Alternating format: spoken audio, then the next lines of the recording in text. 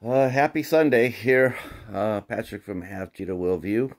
Uh, Taking a break between doing some cleaning, and me and the Cheetah watched the movie between our breaks, and we liked it so much that we thought we'd come up here and talk about it.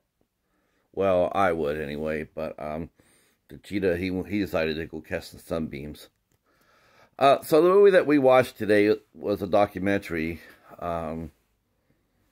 A few months ago, I was contacted by an independent Christian film company who I've done reviews for, Kelly's Filmworks, and I had done several reviews on their movies, and they reached out and they said thank you, and they had caught some of my reviews, and they actually sent me some other movies they have done, but I hadn't really reviewed them. They're in my watch list right up here on the second corner. Right there's my watch list. And I just have to be in a mood for what certain movies, I guess. But I was in the mood to watch this. I was in the mood to watch this movie.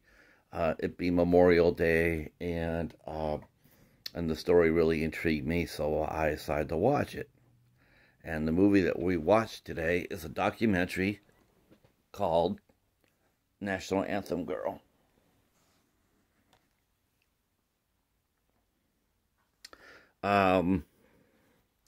This is the story of a young lady named Janine Stange, who, starting in 2012 and through 2014, went on a national tour, basically, singing the Star Spangled Banner in every single state.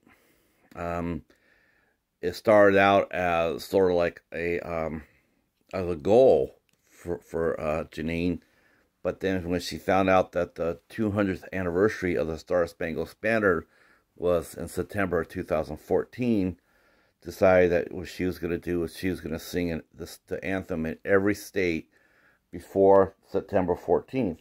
So it became more of just a goal, but it became a mission. She as she went across the country singing in different states, a little bit more was added to it.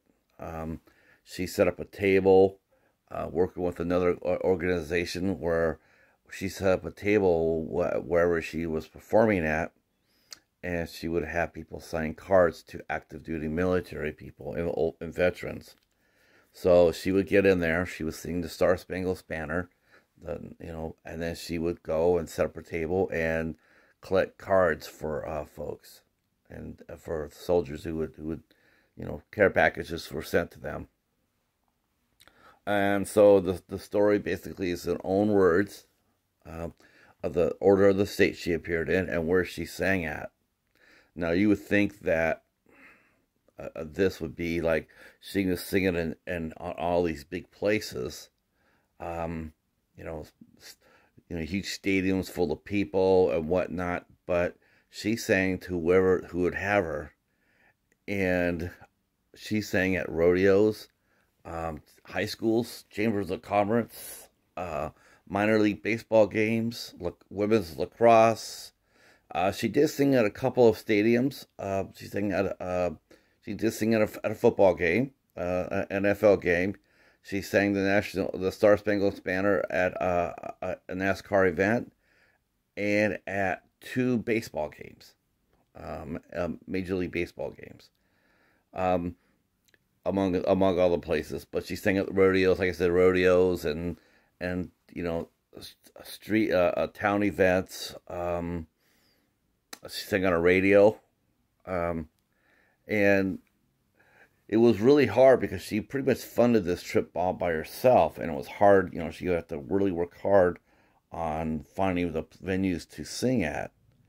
Well, she appeared on a national program that gave her the boost that she needed, and pretty soon organizations were reaching out and inviting her to come sing at their event in the states that she needed to cover. Of course, the two states being the roughest were Alaska and Hawaii, because they're so far out there. But she managed to get them. In fact, Hawaii was actually state number 49. I actually had that being the state. I thought that would be the 50th state, but it was actually 49. The last state she sang in was Tennessee.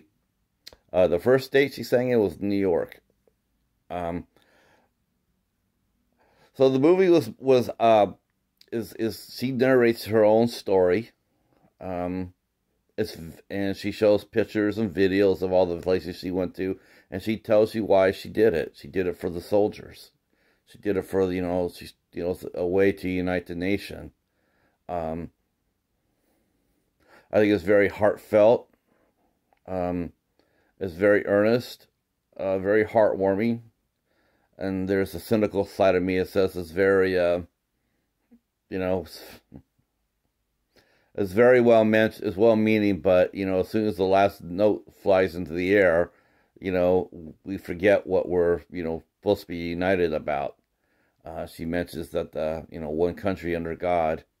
Well, we already know that's hopeful. That's just hopeful naivety now. I don't know. Like I said, maybe I'm cynical. But when I watched her sing the Star Spangled Banner, I actually believed it. I believed it was possible. I believe it is possible, to be a one country again and united. It's a very good movie. Jefferson Moore directed it. And the smartest thing he did, honestly, he put the camera down, he aimed it toward Janine, and he just turned on the camera and let her go. This is not overproduced. It's not slick. It's not hyped. It's just Janine telling her story in her own words and showing the various places that she went to.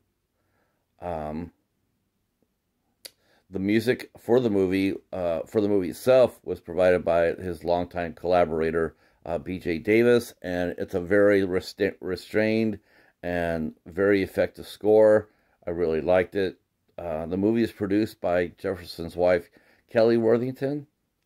Like I said, this is their very first documentary they've done, and it was really well done. I would highly recommend this.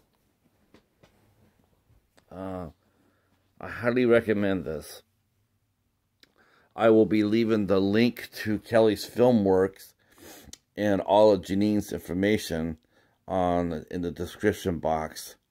And I will also be filling out a little bit more about some of the films I reviewed for them from their company, and highly recommend them as well. So on this Memorial Day, I'm not, this came out this was done in 2014, but I like to think that somewhere down the line today, somewhere, Janine Stange is out there singing the national anthem. Well, thank you for watching this review, and if you liked what you heard, please hit the notification button, or hit the subscribe button, hit the bell, it'll notify whenever I do a new review, and hit the like button, and then leave a comment below. Maybe you can tell me, what does this Memorial Day mean to you? What does the Star Spangled Banner mean to you as an American? All right, well, that's it for now. On behalf of me and the Cheetah, we will talk at you soon. And until next time, peace.